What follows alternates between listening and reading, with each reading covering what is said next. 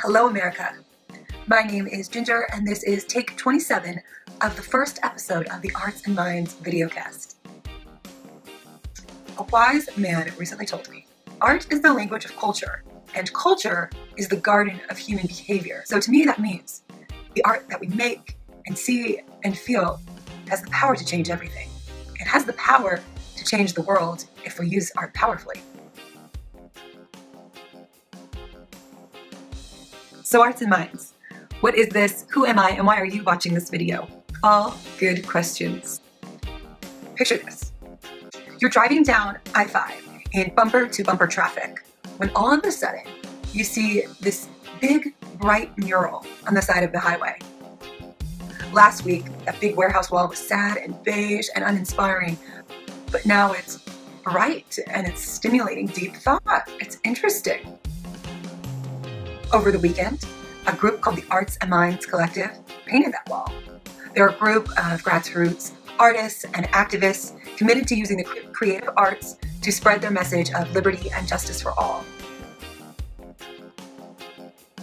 The group really got out their angst using brushes and rollers. It united these pro-liberty folks with newbies not typically involved in the conversation. The planning stimulated deep discussion and ideas, and it created this sense of camaraderie and community amongst the people who have similar value. The people who see this well now are faced with deep thought. And because Arts and Minds did a very thorough marketing and PR blitz, people are talking about this, and it's making a little bit of action happen. It was a success. This art changed the world, even if it was just a little bit.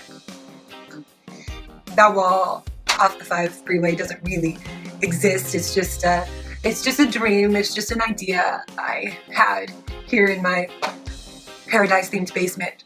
But this summer in Portland, Oregon, we are going to make this happen.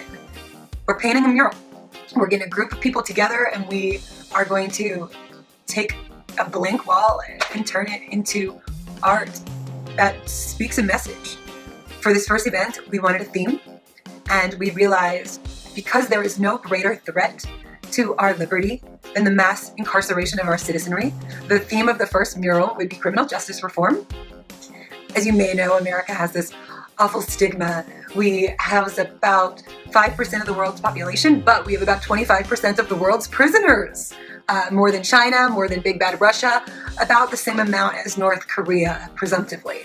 It is disgusting.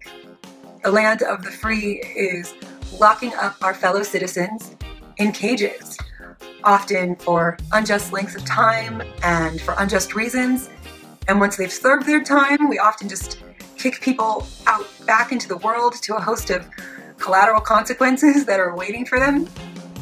It's disgusting, and there's many reasons this is a problem, but I think everyone can agree it's a problem. So this summer in Portland, Oregon, we're making a mural. We are gonna have performers, musicians, poets, storytellers speak to this theme while we paint. We're gonna find a designer to make an image that we can gather around and paint by numbers and just celebrate the need for criminal justice reform. It's gonna be awesome. I'm really excited. So I'm making this video cast to document the process, document the logistics of everything that's going on. There is a lot to do. We need to find a wall. We need to set a date. We need to get people excited about this idea. We're going to be crowdfunding to make this idea happen. And we need to get people and partners who are really excited about it. The Arts and Minds, the dream of Arts and Minds is a collective. This isn't my project. This isn't my organization Spark Freedom's project alone. This is a group effort. So, who are you? Are you excited about this project? Do you want to make art that speaks to people and inspires change? Do you want to come? We're so excited about this project, and we hope you are too. Thank you for tuning in. I'm going to stop libbering and blabbering now and let you go on with your day. Please, if you know anyone who'd be interested in this project, send it their way. Send me a message if you have something to share. My field is not criminal justice reform. I'm an artist who is passionate about using art to its fullest potential to change the world positively, and this is the direction we're going for this event this summer. So stay tuned. I'll be using this video cast just to fill you all in with what's going on. And we usually probably take place outside my basement. Anyways, goodbye, America, world, internet.